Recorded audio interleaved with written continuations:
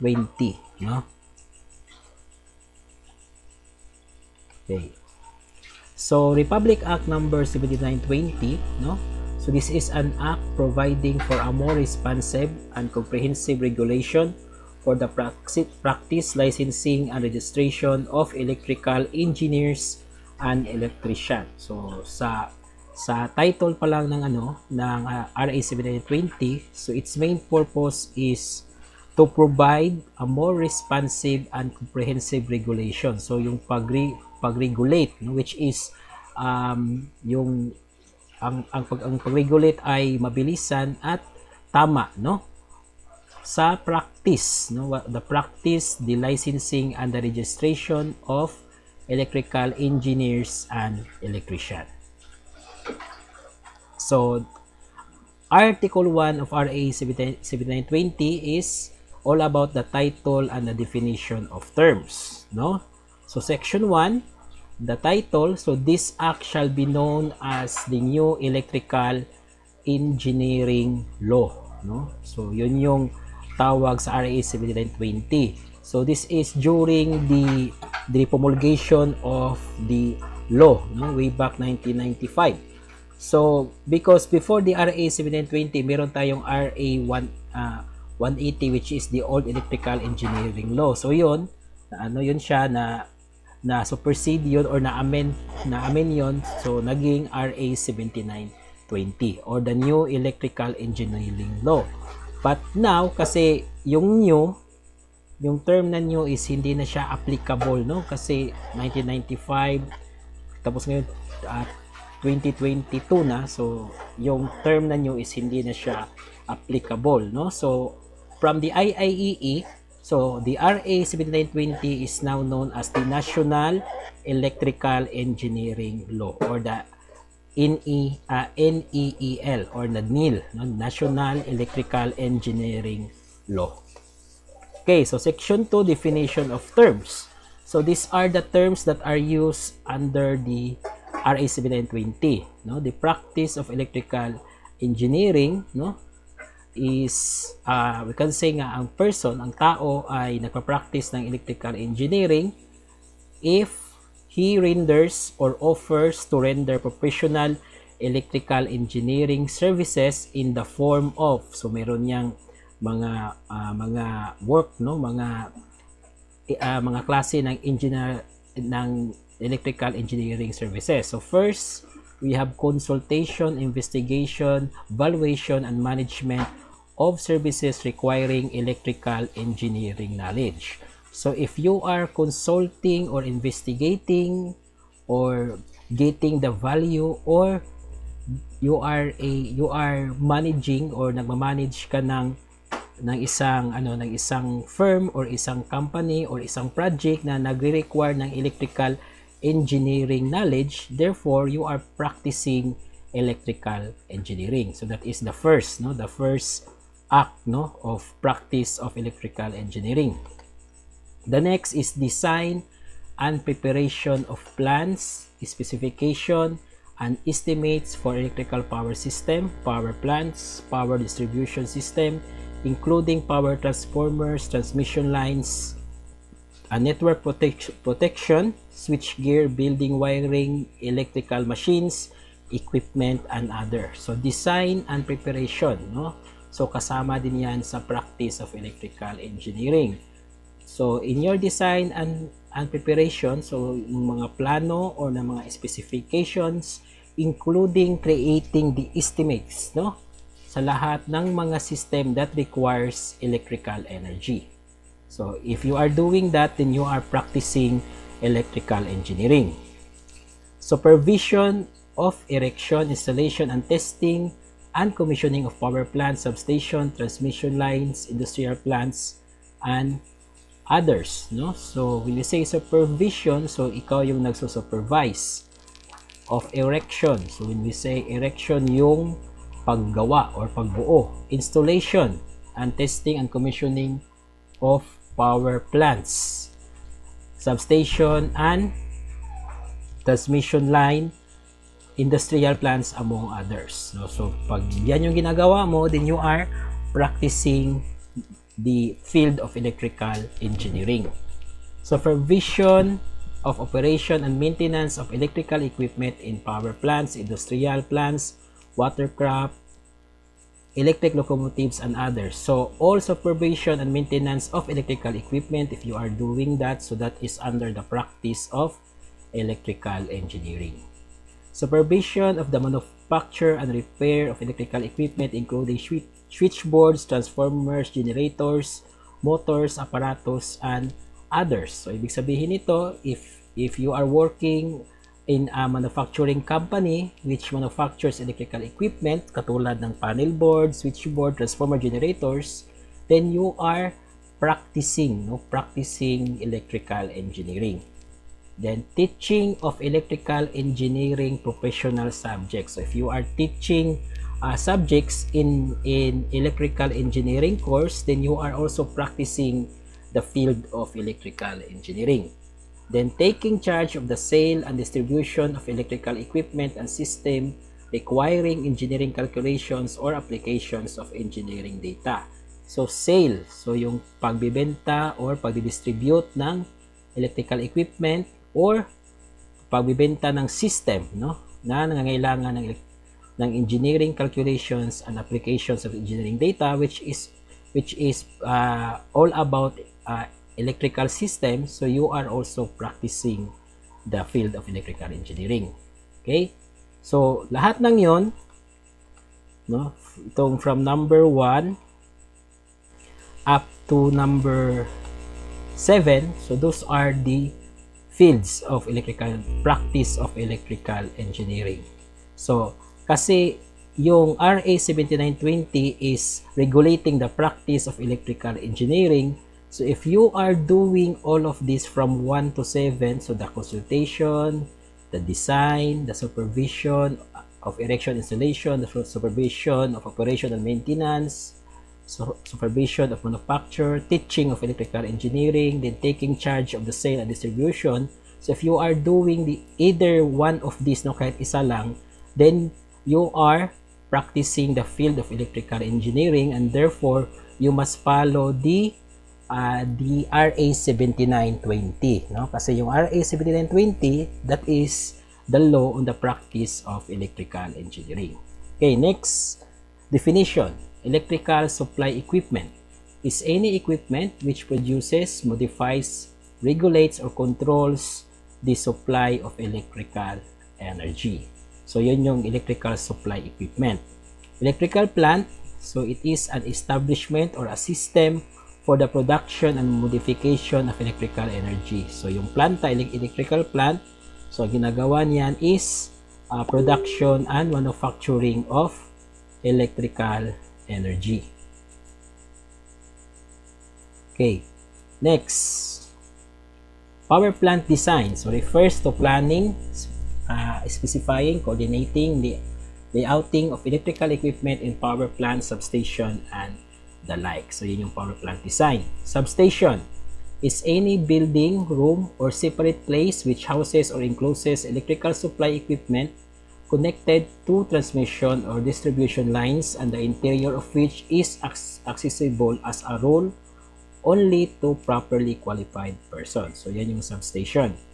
Electrical system design, so refers the choice of electrical system, including planning and detailing of requirement for protection, control, monitoring, coordination, and interlocking of the electrical system, among others. The next we have voltage, no? So voltage is the highest effective potential difference between any two conductors of the circuit concerned, which expressed in volt, no? So sa RA 7920, it is also said that the unit for voltage is volts, no? So kasama yan sa RA 7920 as per article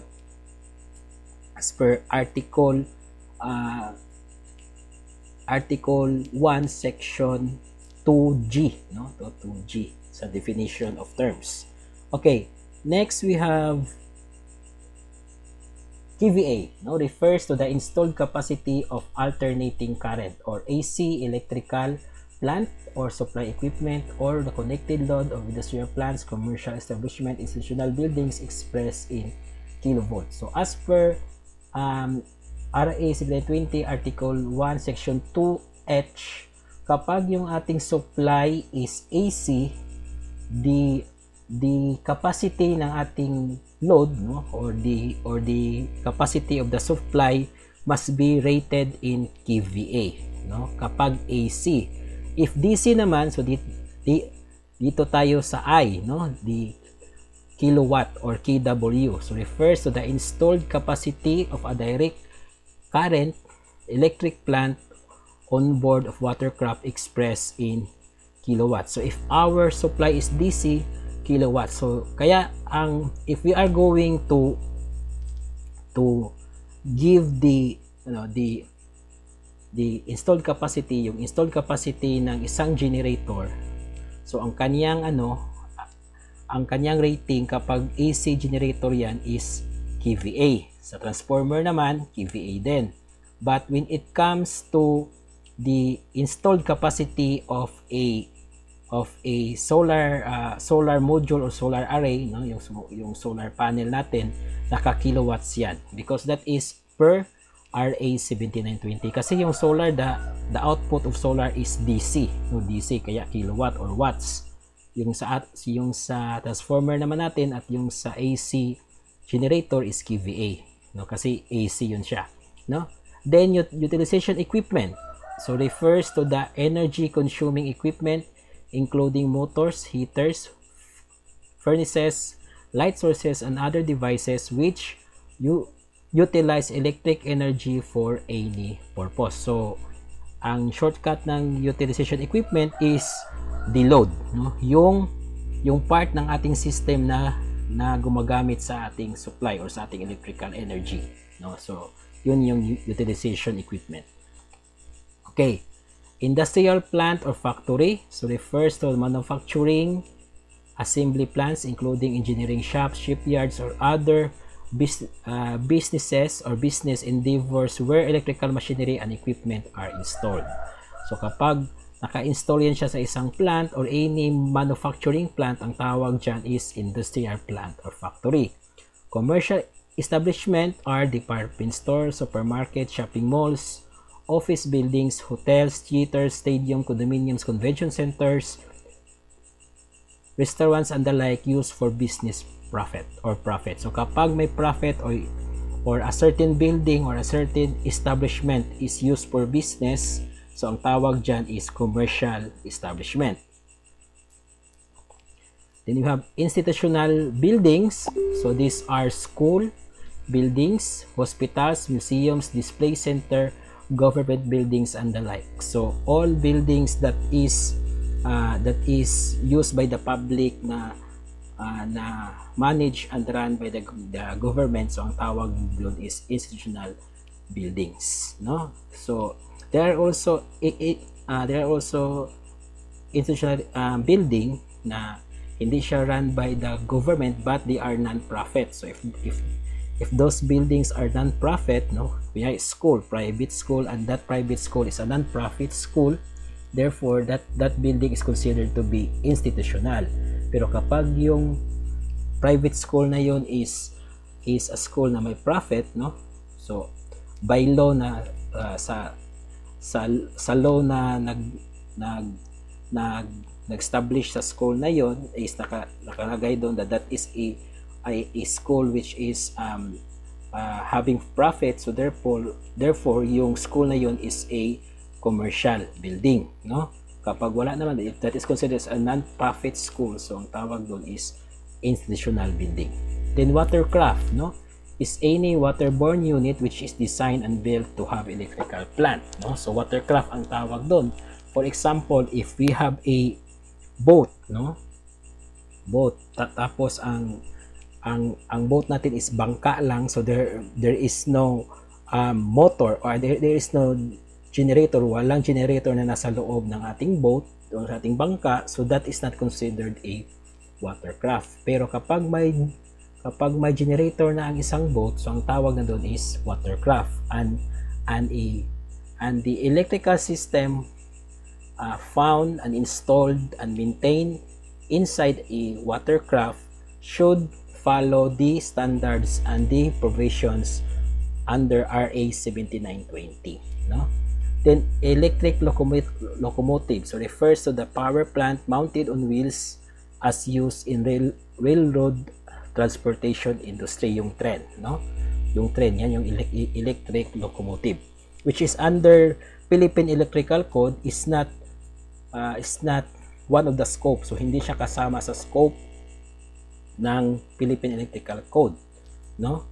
So ang kasama lang sa scope ng Philippine Electrical Code is the station and the locomotive or railroad switchyards, no? Yun lang kasama, pero yung mismong train, if you are going to do some wiring sa train, so we will use a different code. Hindi natin susundin yung mga standard na nasa Philippine Electrical Code, no? Next, so Article 2, the BEE or the Board of Electrical Engineering, no? So the main purpose of the Board of Electrical Engineering is ito yung kanilang mga responsibility. So unahin muna natin ang composition, no? So the Board of Electrical Engineering, which is hereafter, no, sa whole part ng law will be called as the board, shall be created as a collegial body under general supervision and administrative control of the PRC or the Professional Regulations Commission, which is hereafter will be also called as the commission, no? So it is composed of a chairman and 2 members to be appointed by the President of the Philippines from among the recommendees of the Commissioner of the PRC, which is hereafter referred to as the Commissioner, who were chosen from the nominees of the Integrated and Accredited Association of Electrical Engineers and other registered associations of electrical engineers and allied fields. Okay, so ito, paano natin kinukuha yung mga members ng board, no?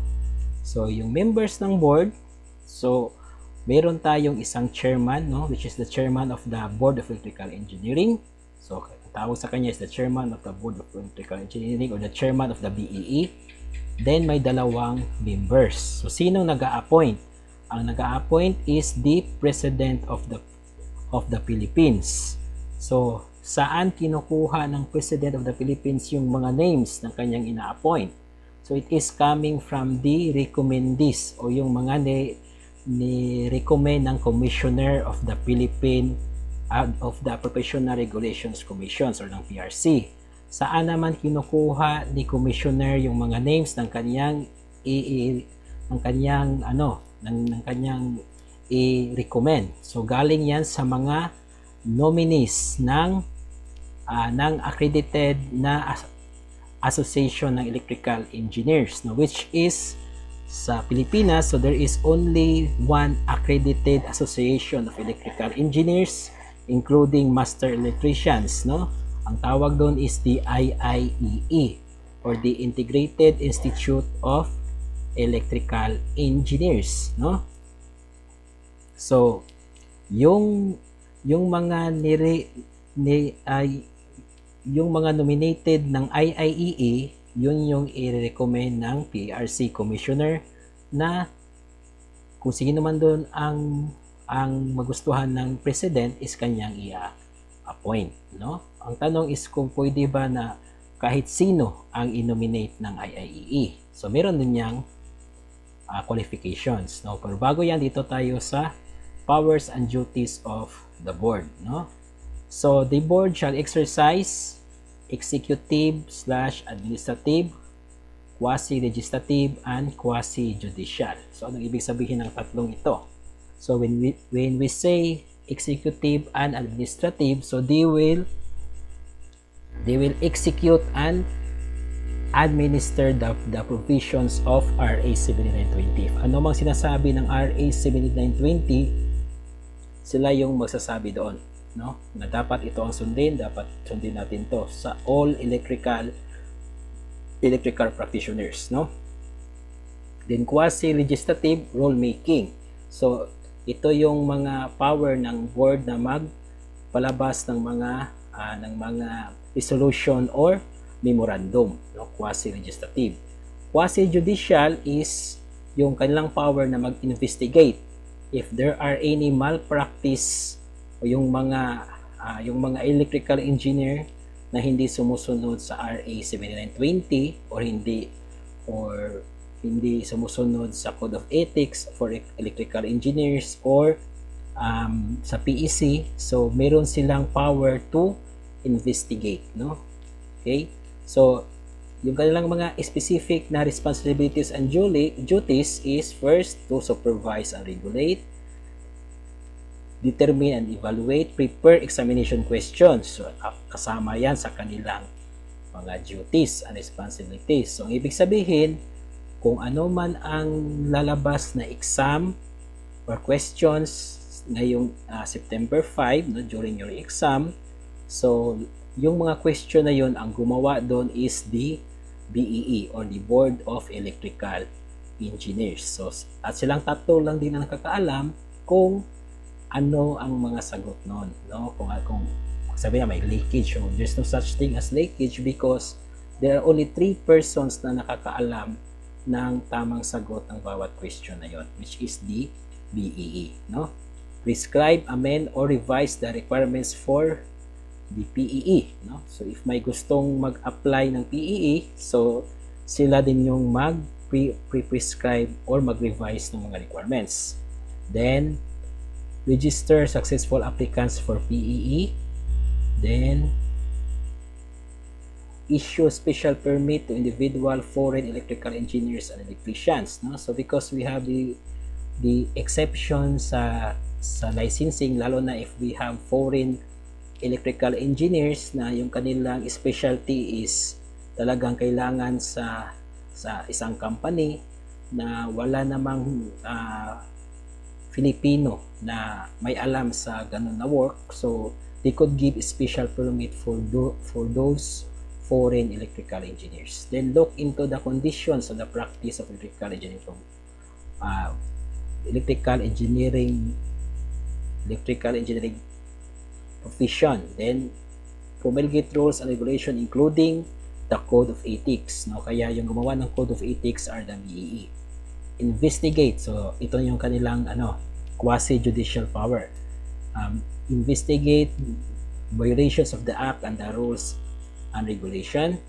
Issued subpoena or subpoena duces take-home to secure attendance of the respondent. So if ever there is an investigation tapos ikaw yung gusto nilang i-investigate, so they could issue you as a subpoena to require you na talagang mag-attend. Then delegate the investigation of the case to the chairman, render decision, order, or resolution of preliminary investigation. Then after due notice and hearing, cancel examination papers and or bar any examining from the future examination. So for example, if during an examination, so meron tayong tinatawag na mga violation, no? For example, mayroong isang trainee na nagdala ng review material sa testing center because during the exam hindi ka pwedeng magdala ng review materials inside the testing center. So if you have a review material or a reviewer, so dapat iwan mo 'yon sa bahay niyo or kung saan kayo nag-i-stay. Kasi when you are inside the venue, dapat wala kang dadalhin na kahit anong review materials, or else you will be bar or mabablock kayo, no, in taking future examination, and also your examination result will be also cancelled, no? So kaya yun yung pinaka importante, that during the examination, pag nasa venue na kayo, no, inside the premises of the venue, you are not allowed to bring any review material. Then administer oath in connection with the administration. So yung oath for the newly pass na mga professionals or mga electrical engineers or master electrician. Then submit annual report. So yung kanilang annual report is kanilang isasubmit sa commissioner ng PRC. Then prosecute and institute criminal action against any violator of the act. So if meron mang hindi makasunod sa provisions ng RA 7920, so pwede sila magpataw ng kaukulang parusa, no? Adopt an official seal with seal coordinate with the commission and the Department of Education, no? Prescribe guidelines and criteria on CPE. So dati ang tawag dyan is CPE, but now we know that one as the CPD, no? CPD program for professional electrical engineers, no? Then perform such other functions and duties as may be necessary to implement effectively this act. Okay, so ito na yung qualifications of the members. So first, dapat natural born Filipino citizen within 5 years residency. So dapat nakatira siya sa Pilipinas with 5 years, no, or more ang kanyang pagtira dito. Tapos natural born Filipino. 35 years of age with high moral values, not convicted, no, by any offense of moral turpitude by any court. Tapos holder of the degree of Bachelor of Science in Electrical Engineering or BSEE. Tapos dapat professional, no, be a professional electrical engineer with a valid certificate of registration and a valid professional license. Dayon have practiced electrical engineering for a period of not less than 10 years prior to his appointment. So dapat at least meron siyang 10 years of experience sa field ng electrical engineering to be appointed as a member of the BEE.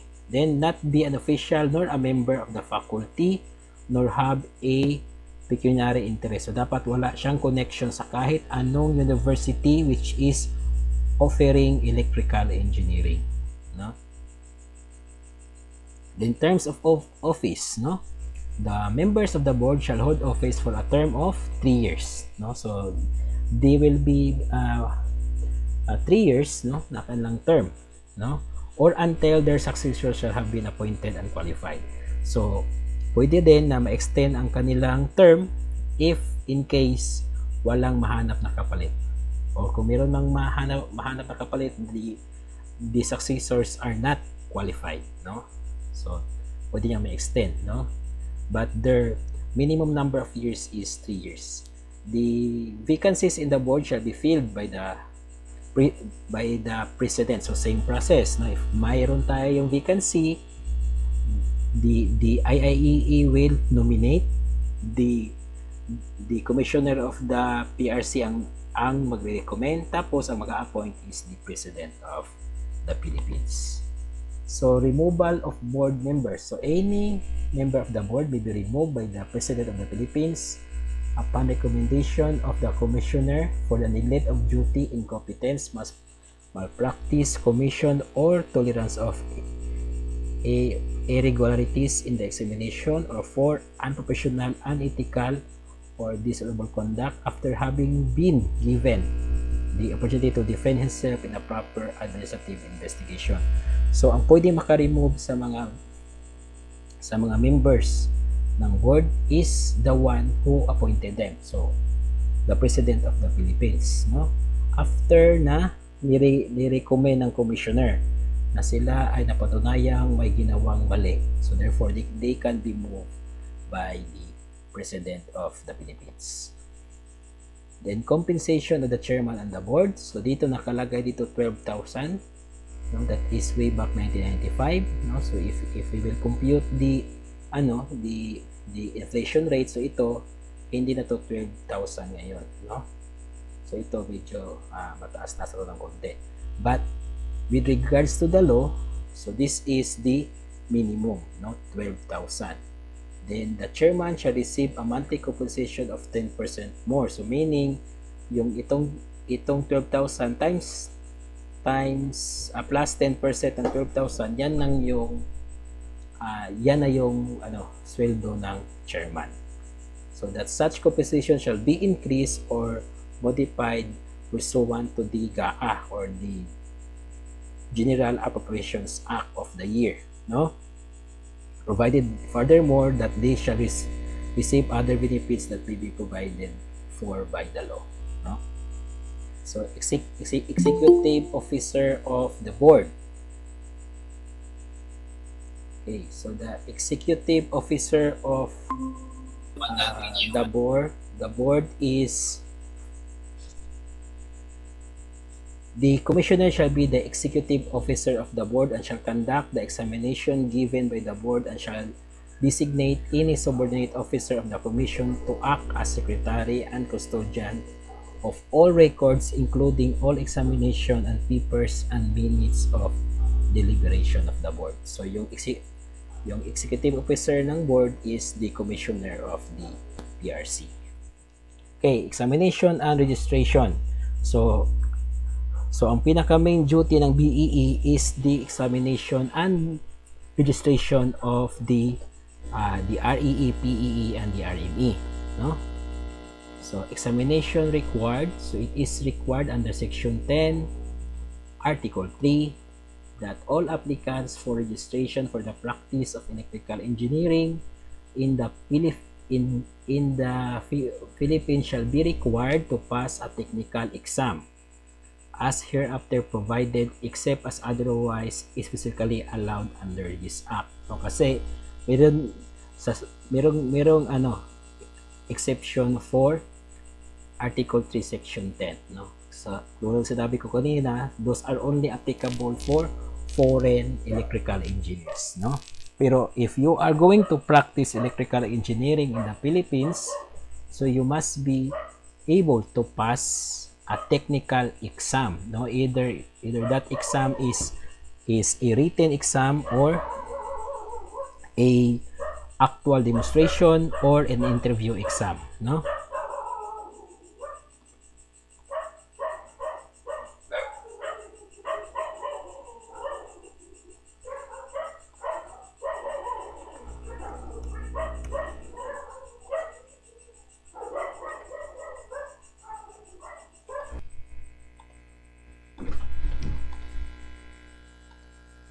Okay, next. So registration and license required. A valid certificate of registration and a valid professional license from the commission, so yung commission, yung PRC, are required before any person is allowed to practice electrical engineering in the Philippines except as otherwise allowed under this act. So anong ibig sabihin nito? So you cannot practice electrical engineering if you don't have a valid certificate of registration. Ano ibig sabihin ng valid? Hindi pa expire, no? Tapos valid din na professional license, so hindi yun expire. Now, if ever that your license, no, if ever you will pass na exam, if ever ma-expire yung license na yun, then you are not allowed to practice electrical engineering as long as hindi mo yun na-renew. Okay, so examination fees, no? So, all applicants for oral examination sa PEE, tapos written sa REE at RME, are subject to payment prescribed by the Commission, no? So, 90% ng payment nyo is napupunta sa mga special fund for programs, projects, and activities of the Commission, while the remaining 10% will be set aside as trust fund for the establishment and maintenance of Center for Continuing Education and Research. Then, Section 13, so aside from examination fees na galing na from Section 12, so meron din tayong registration fees if ever kayo ay pumasa, no? So, meron tayong registration fee and licensing fee and fines. So, nakakaroon lang tayo ng fines if na-delay kayo sa pag-renew ng inyong expired license, no? So, ang tawag dyan is arrears, no? So, all applicants for registration and license to practice PEE, REE, or RME shall be subject to the payment of registration fees, license fees, and fines in case violation of the pertinent rules and regulation for the amount prescribed by the board and approved by the commission. No, if you are taking RME, no, ang examination fee for RME is 600, no? So 600. No, then if ang style niyo sa pagbayad ng 600 is through PMaya or GCash, no, during your appointment, so mag-a-add lang kayo ng 10 pesos, no? During naman sa pagpasa niyo, so you will pay for the registration fee and the license fee, including na yung ID niyo, no? So ang inyong babayaran more or less is 800 pesos, no? Okay, next. Exemption, no, from the examination and registration. So ito yung exception ng section 10. Makikita sa section 14, article 3, no? So ibig sabihin nun, so i-short na lang to, yung mga foreign electrical engineers na ang kanilang specialty is wala dito, no? Walang qualified na Filipino engineer or walang may alam sa kanilang specialty, pero kailangan na may i-construct na planta or industrial plant or commercial building na nangangailangan ng ganong special work, tapos walang Filipino engineers na kaya or may alam noon. Ang meron lang is yung galing sa ibang bansa, yung mga foreigner na electrical engineers, pwede na hindi na sila i-required to take the examination, no? To take the examination. So pwede na, they will be given a special license, no? Pero dapat may mga condition. The first condition is that the foreign electrical engineers are legally qualified to practice their profession in their own country. Ano ibig sabihin nun? So if he is a foreign electrical engineer, dapat valid ang kanyang license sa kanyang bansa na kung saan siya nanggaling. So he must be also a electrical engineer sa kanyang bansa na may valid ID. Then the scope of work to be performed by said foreign professional shall be limited only to the particular work for which they were contracted. So kung ano yung kanyang dapat gawin, ang scope ng kanyang work na dito, doon lang siya. If lumabas siya doon, so he will now be required to get another permit. Or kapag meron namang kayang pwedeng gumawa noon ng kanyang trabaho na labas na sa kanyang exemption, so ang mangyayari doon is kukuha na siya or magtitake na siya ng exam. So that prior to commencing work, the foreign professional shall secure a special permit from the commission, no? So before mag-start, dapat meron na siyang special permit. That the said foreign professional shall not engage in private practice. So hindi siya pwede hindi siya pwede gumawa ng ibang trabaho, no? Nalagpas sa kanyang scope dito. That for every foreign professional contracted pursuant to the section, one Filipino understudy who is registered under the provision of this act shall be employed. So ano ibig sabihin nun? Kapag siya ay may special permit na, dapat meron siyang apprentice na Filipino electrical engineer, no? Hindi pwede na wala siyang apprentice. So yun ibig sabihin ng understudy. So dapat meron siyang apprentice na Filipino. So that is done para in case man na may mangyari ulit na ganun, so there is now a Filipino electrical engineer na may alam na sa kanyang specialty, para hindi na natin kailangan na bigyan pa siya ng exception, no? Or kunin pa siya for that purpose. So that the exception herein shall granted be good only for 6 months. So 6 months lang ang validity ng kanyang permit, no? And should be renewed for another 6 months at the discretion of the board. So if ever hindi pa tapos after 6 months, so i-renew niya ulit, no, for the next 6 months. Pag hindi pa matapos, renew ulit for the next 6 months, na nakadepende na sa BEE if they will approve or not. Okay, so no registration with the board shall be required for the following. So first, yung mga engineering students, apprentice, and other persons employed or acting as subordinate. No? Ano ibig sabihin? If you are an engineering student, apprentice, or isang electrician na you are doing some electrical work, no, or undergoing training, then you are not required to have a certificate of registration or mag-take ng exam or valid license as long as you are under the supervision of a licensed professional. So kunyari electrician ka, no? So you can practice electrical engineering, pwede kang mag-wiring as long as you are under the supervision of a licensed electrical practitioner. Either you are under the direct supervision of an RME, REE, or PEE. Tapos, person in charge of supervising the operation of gensets, no, for private employing not exceeding 250 volts and a capacity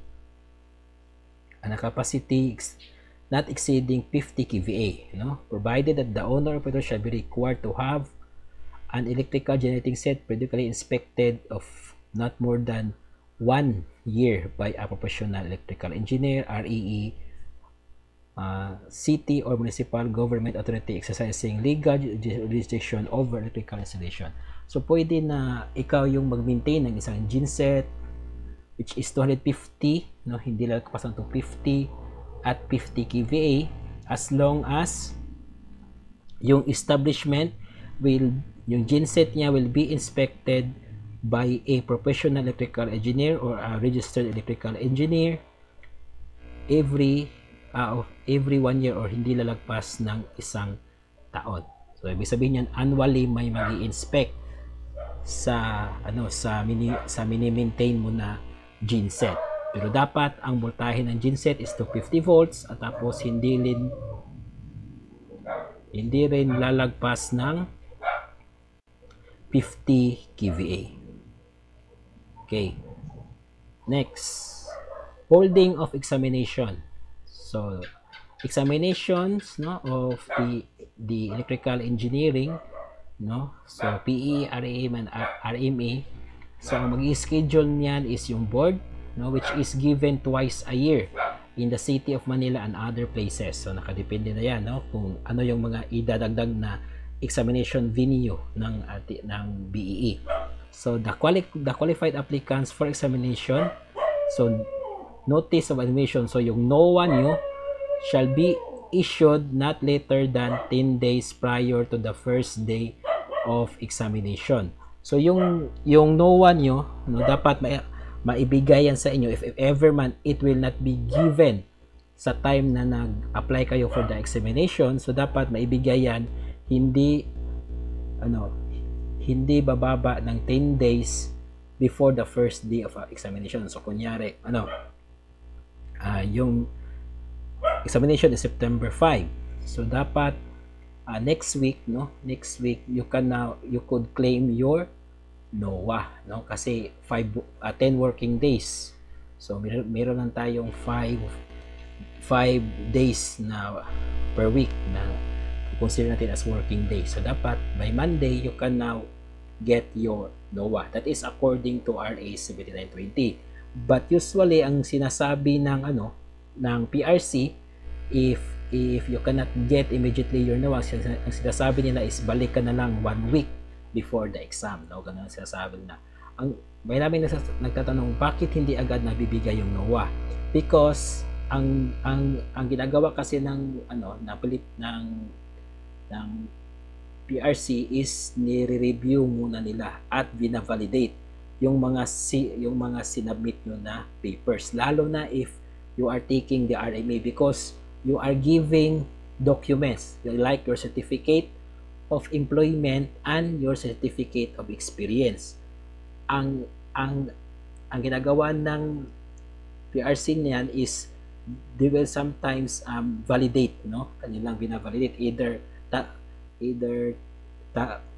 tatawagan na yung yung company nyo, or tatawagan nila yung electrical engineer or master electrician or PEE na pumirma ng certificate of experience ninyo.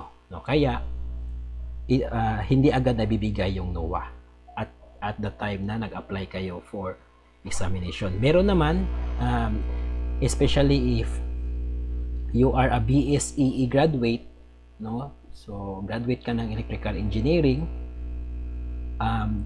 at the day of the application, yung NOAA mo is agad na release, no? Kapag nag-apply ka ng RME. Okay? Qualifications of applicant for registration as PE. So ito for PEE, so hindi na natin to masyadong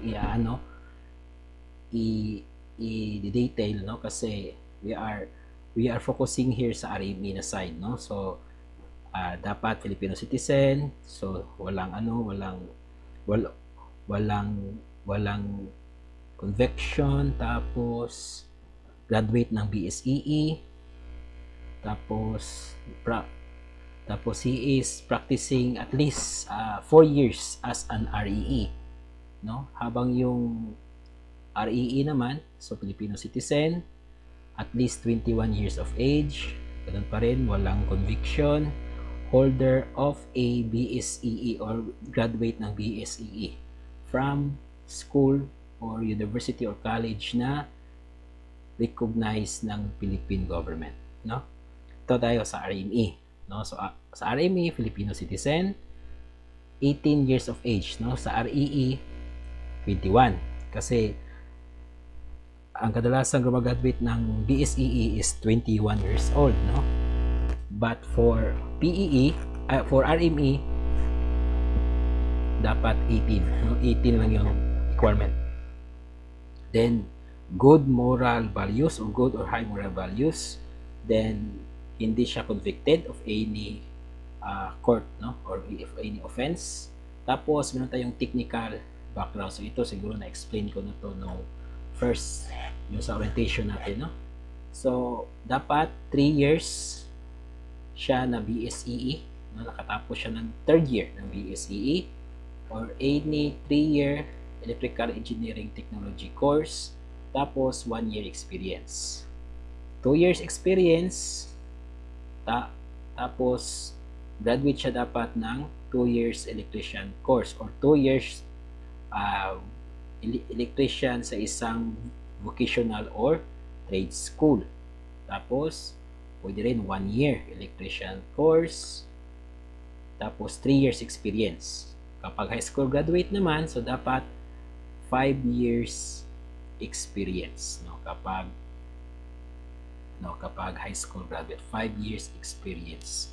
So yung experience dapat related sa electrical, so electrical works or electrical maintenance or electrical installation or electrical repair. So dapat ganun yung nakalagay sa inyong certificate of employment as your specific workload, no. In the scope of examination, so sa PE at sa REE, hindi na rin ito masyadong focus, no. So yung sa RME, ano lang yan, yung ating scope is dalawa lang, technical subject, no, from basic electricity up to transmission lines, then Philippine Electrical Code, so the RA 7920, Electrical Safety, Code of Ethics for Electrical Engineers, and the whole Philippine Electrical Code. So yun yung lahat na topic as the scope of examination for RME. So report of rating, so kailan lalabas yung result? So by law, dapat hindi lalagpas ng 150 days, no? So itong 150 days, this is considering na dati kasi kapag nag-take ng board exam, no, so lalo na pag RE or RME is ano siya, written, no, written na is show your solution. Tapos yung nag-check is yung mga BEE. Pero now, ngayon ang ginagawa kasi is computerized na tayo. So kadalasan 3 to 5 days. So kunyari September 5, so mga September 8 or September 10, so meron ng result, no. But the maximum according to the law is 150 days. Then, re-examination of failed subjects. So, ito yung kailangan maintindihan, no? You will be considered as pass, no? Na nakapasa kayo if your average grade is 70%. So, ibig sabihin nun, yung grade nyo sa technical subject at grade nyo sa Philippine Electrical Code, kukunin yung average nun. Kapag tumuntong yun ng 70%, then you are considered as a passer. So, pumasa kayo. If hindi, then you are fail, no? Hindi kayo pumasa. Now, there is circumstances na 70% kayo pero hindi kayo considered as pass or a passer. Ang tawag doon is conditional. Bakit nangyayari yung ganon? Kasi meron kayong isang subject either sa technical or sa Philippine Electrical Code na less than 50% ang inyong grade. So, kunyari, yung sa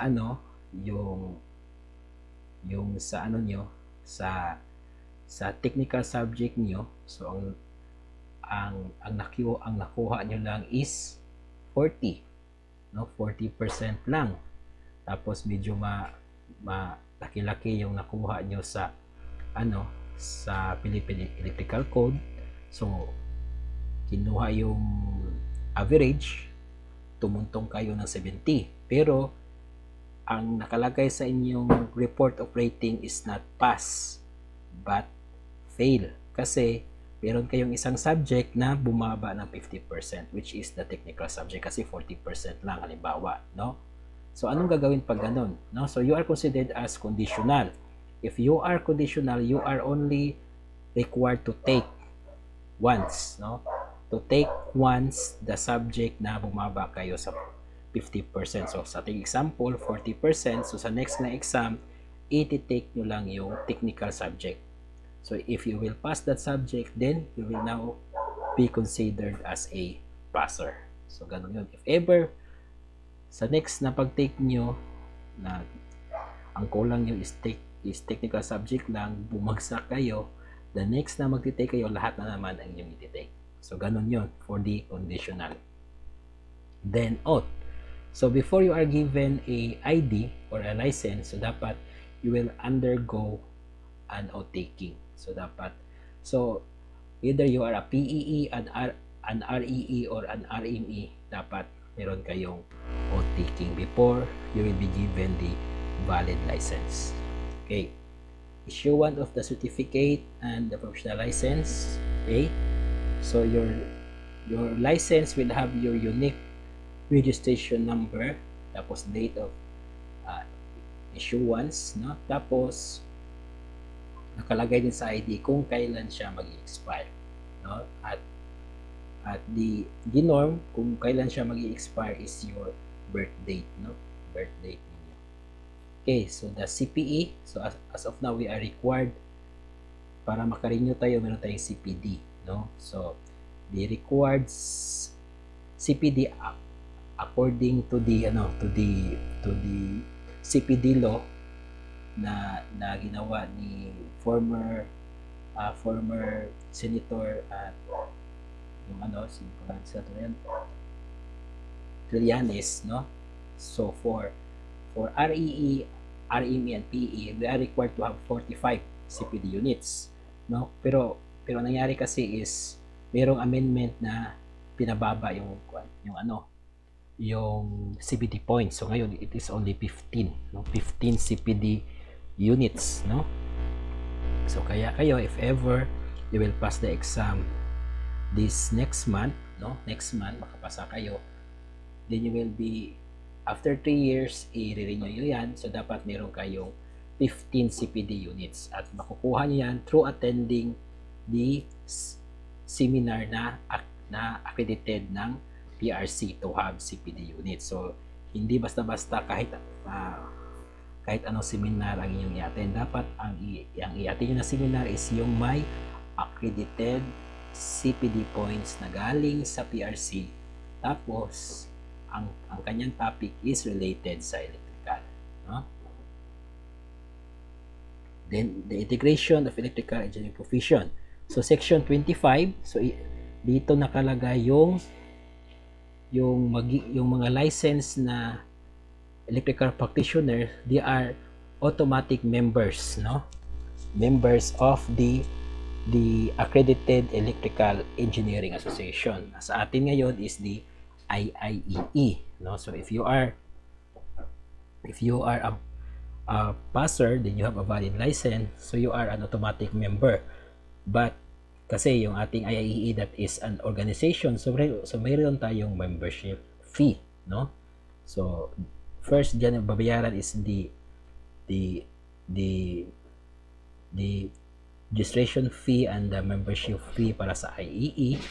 Tapos after that, yearly yearly or annually ang babayaran nila is the annual dues, no? The annual dues. Then yung seal, so yung may seal lang or may silyo is the PEE. The RME and the RME has no seal, so wala silang silyo. Then the indication of the registration or professional license number. So whatever documents that you are going to sign, no, which requires your license, so dapat ilagay nyo yung license number nyo together with the date of registration and the date of expiry, no? So yun yung ilagay nyo. Then refusal to issue certificate, so the BEE, kahit passer kayo, pwede niya na hindi i-issue yung certificate nyo, especially if you are found na nakita ng board na hindi kayo fit, no, to be a licensed professional, or meron kayong ginawang anomalya during the conduct of the examination. Then the revocation of certificate or the suspension of the practice of your profession. So ibig sabihin nito, meron na kayo na issue sa inyo ang license, pero meron kayong ginawa, no, na hindi tama, then meron ding right ang board to suspend or to revoke your license. Then yung decision ng board is final and executory unless it is appealed by the respondent to the PRC within 15 days, no, from the receipt of such decision, no. Then pwede niyang i-issue, no, for example, nakita pala na hindi pala totoo na may ginawa kayong mali or nag-cheat kayo during the examination, no? So pwede niyang i-issue ulit ang inyong license, or pwede din pag nawala yung license ninyo after the expiration of 1 year from the date of revocation, no? So 1 year after na na-revoke yung inyong license, no? Then sundry provisions related to the practice of electrical engineering, no? So ito yung mga provisions. Ano yung mga limits ng mga individual electrical practitioners? So the field of practice for PEE, REE, and RME. So tatlo lang yan, no? Tatlo lang yung masasabi na according to the law, tatlo lang yung matatawag na LEP. Ano yung LEP? Licensed Electrical Practitioner. So tatlo lang. Other than that, then you are considered as non-licensed electrical practitioner. So by RA 7920, so there are only 3, no? So RME, or the Registered Master Electrician, REE, the Registered Electrical Engineer, and the PEE, the Professional Electrical Engineer, no? Walang nakalagay sa law na considered as licensed professional electrical practitioner, no, or LEP ay yung mga NC holder. So wala yan, hindi yan nakalagay sa RA 7920. So therefore it is a malpractice, no? So hindi tama na if you are a holder of an NC certificate, na sasabihin nyo that you are a licensed electrical, no? So hindi, by law, by RA 7920, you are not considered as licensed kasi tatlo lang yung license. At the essence of an NC is a certificate. So ang NC, by definition, that is a skill certificate. So ano yung sabihin ng skill certificate? So pag meron kayong NC at certain skill na yon, magaling kayo doon, you are found by a certain institution or a certain testing agency na magaling kayo doon. You are competent on that skill. For example, electrical installation and maintenance NC2. So ang scope ng EIM NC2 is residential and commercial wiring. If you have a certificate on that, ibig sabihin doon, ang skill niyo sa residential and commercial wiring is competent, no? Tama. You pass the industry standard. Pero hindi nakalagay doon that you are a license, no? So ganun yung pinagkaiba. Kasi meron kasing misnomer or merong maling pagkakaintindi na kapag NC holder ka na, you are a license. Because according to the law, the only license are the RME, REE, and PEE. No? So kaya nga kanina sa isang section ng law, sinasabi doon na if you are doing electrical works, no, sa isang building, so pwede na hindi ka mag-take ng board exam as long as you are under supervision of a licensed electrical practitioner with a valid certificate of registration, no? So kaya yun yung nakalagay sa section, kasi ang sinasabi doon na licensed electrical practitioner are only these 3. So dito naman sa section 31, sinasabi dito kung ano yung scope na pwede gawin ng isang PEE, REE at RME. So for PEE, full practice of electrical engineering. So ano yung full practice? So including the sign and seal of plans, the design, the distribution, and the sale of all electrical equipment, systems, and any other na mga works na nangailangan ng mga electrical computations, no? So full practice. For REE naman, no, full practice of electrical engineering except sign and seal of electrical plans and design. So ibig sabihin, yung PEE at REE pareho lang sila ng scope, pero sa REE lang walang pirma, no? Yung sa registered electrical engineer, hindi siya pwede pumirma ng electrical plans and design specification. Pwede pumirma lang is the PEE. Okay. For the RME, full practice of electrical engineering except sign and seal of electrical plans and designs and not in excess of 500 kilovolt amperes or kVA or in excess of 600 volts. So yung sa RME, so hindi kasama pa rin yung sign and seal of electrical plan. Tapos yung sa supervision naman of electrical works, dapat hindi lalagpas ng 500 kVA or 600 volts ang kanyang i-supervise na project. Okay, so prohibition, no? So if you are practice or offer to practice electrical engineering, so ano yung mga hindi pwede gawin, no? Okay, so if you are practicing or offering the practice of electrical engineering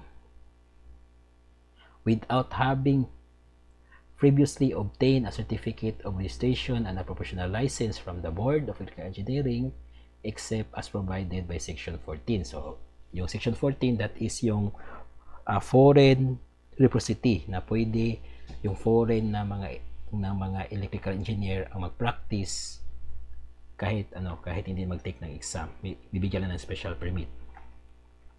So, hindi ka pwede mag-practice ng electrical engineering if wala kang certificate of registration or valid license.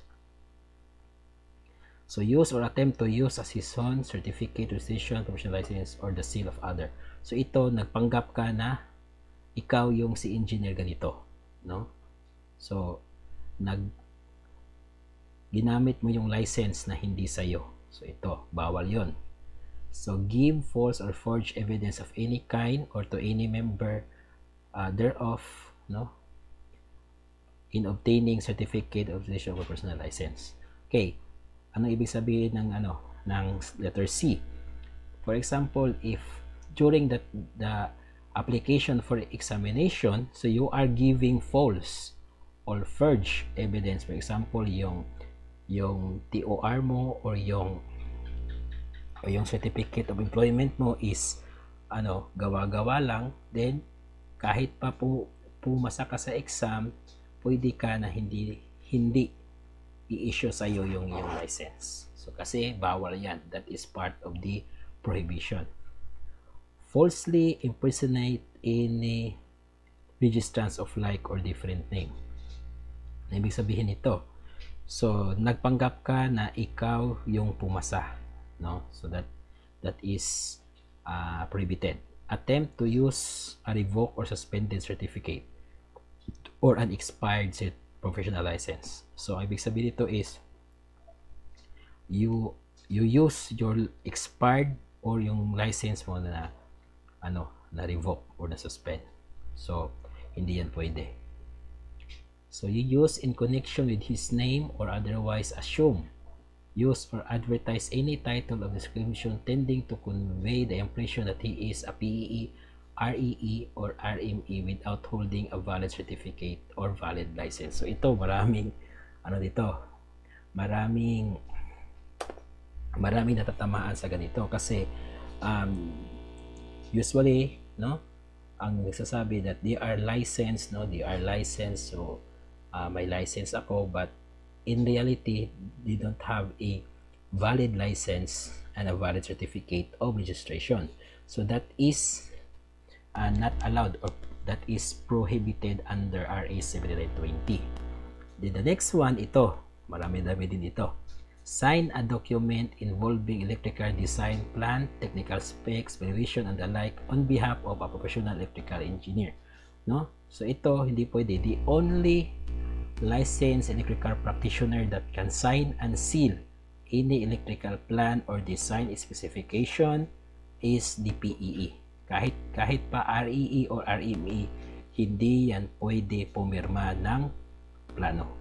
If you are doing that, then you are doing something wrong or which is considered as a crime under RA 7920. So ito naman about personnel required. Section 33, no? So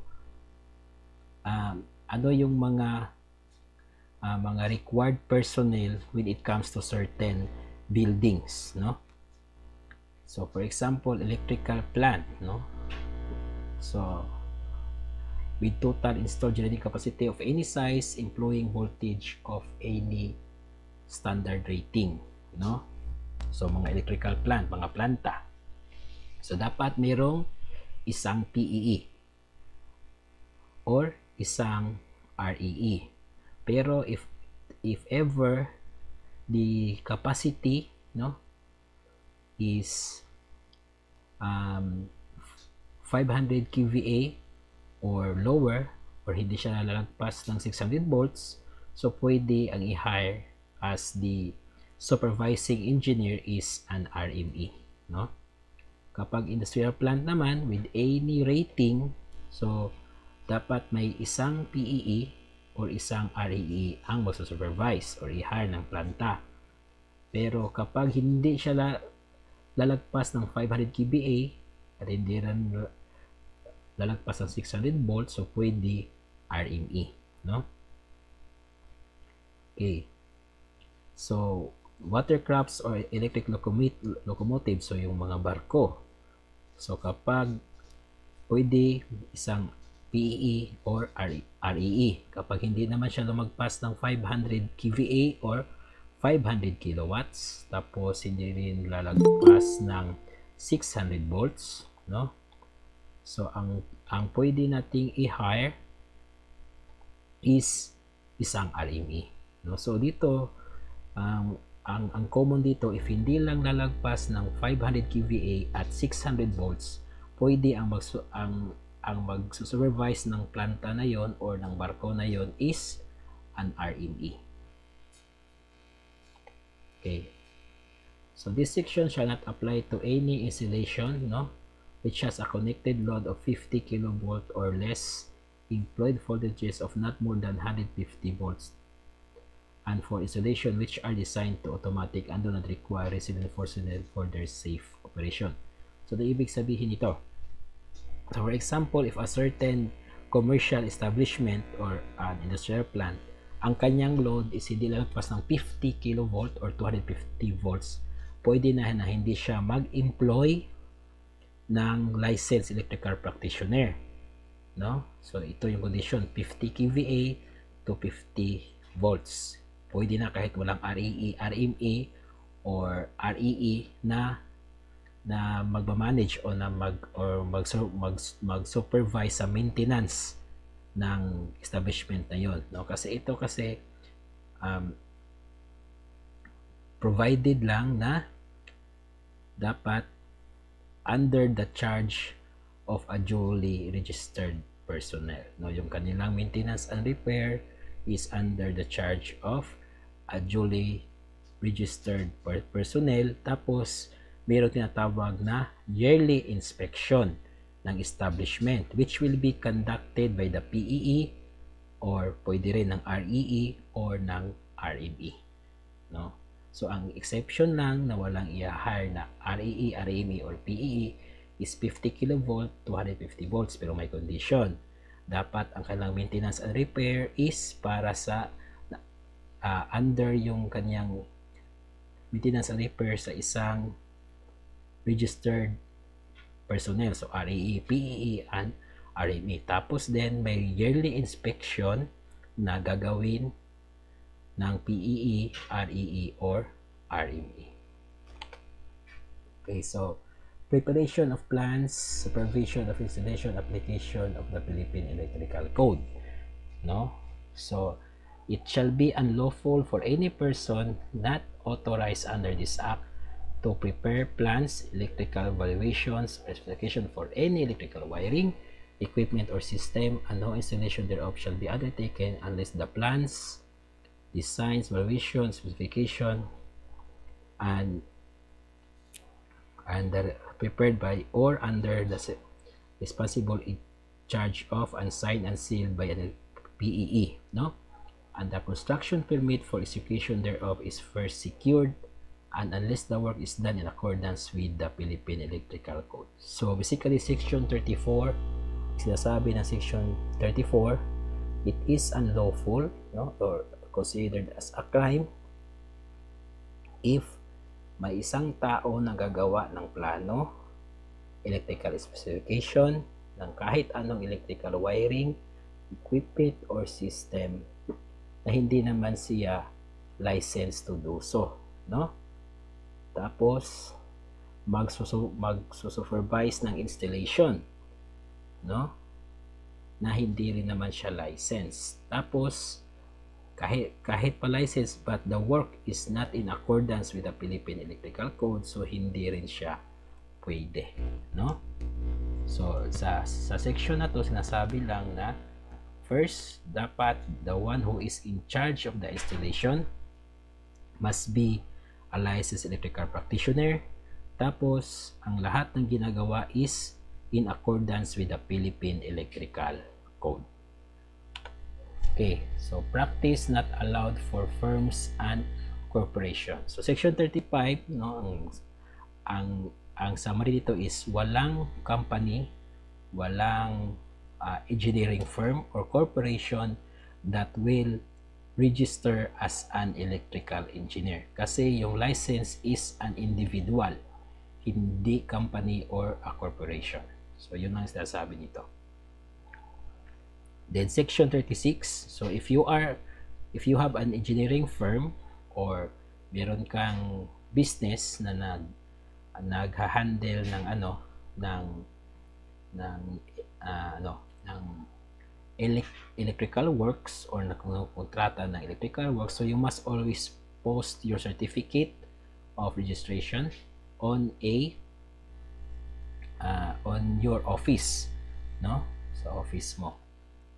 So ito yung posting of certificates. Certificate of specialty, no? So pwede rin na mag-issue ang Board of Electrical Engineering ng certificate of specialty sa isang PEE, no? Sa PEE lang siya pwede i-issue, who have been screened and recommended by the IIEE na siya ay magaling sa ganitong field ng electrical engineering. Dito section 38, so foreign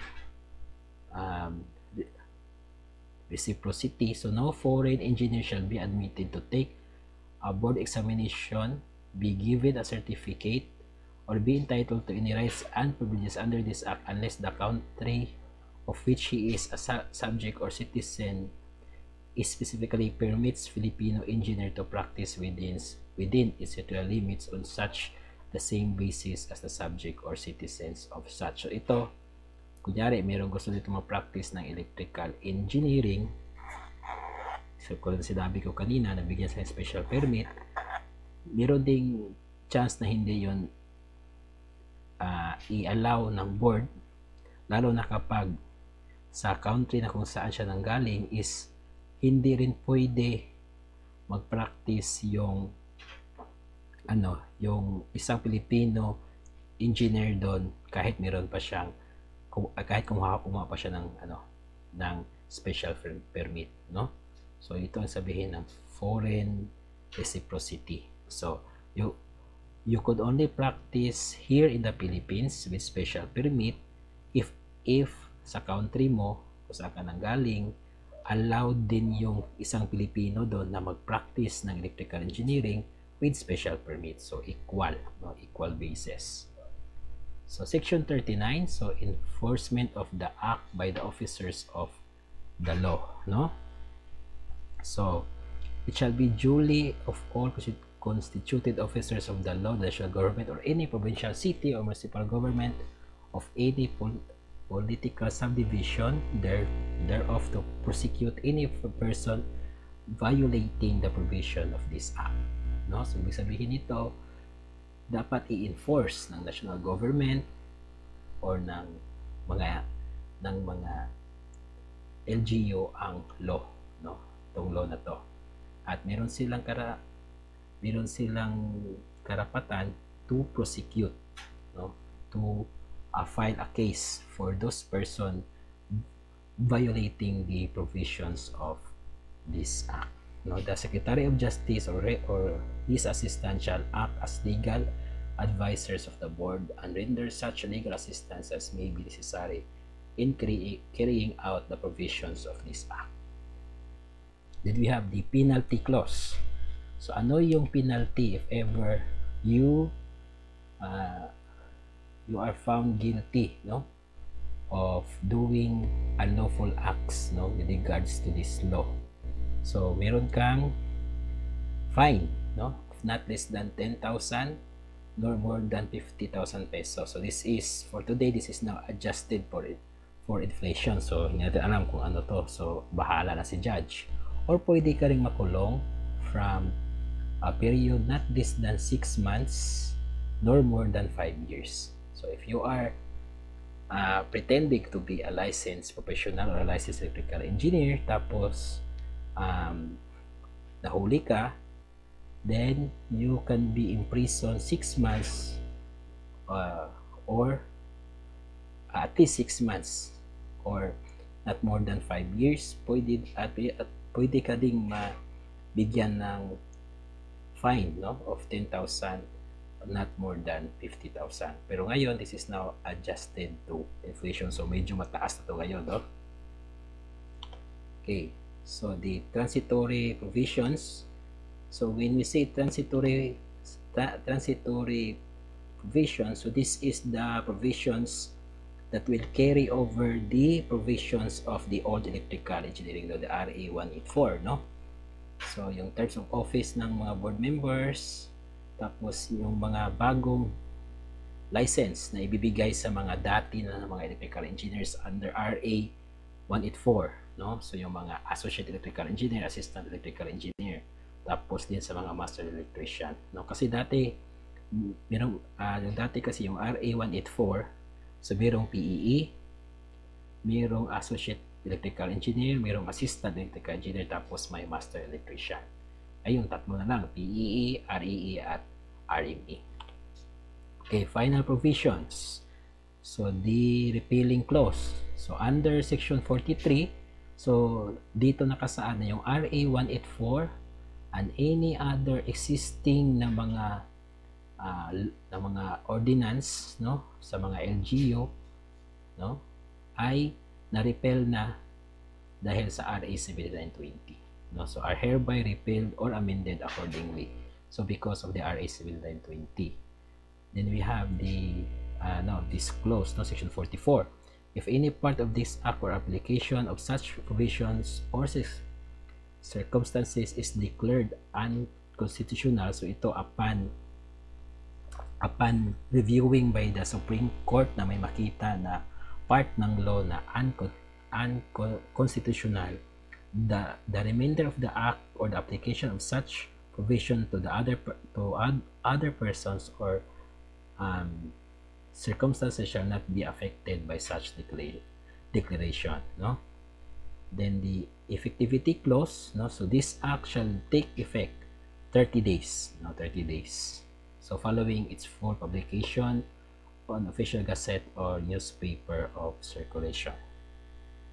So the Senate President sa pag-approve ng act na to is si Edgardo J. Angara. The Speaker of the House is si Jose de Venecia Jr. Tapos ang President na pumirma nito is si Fidel V. Ramos, no? So that is approved February 24, 1995.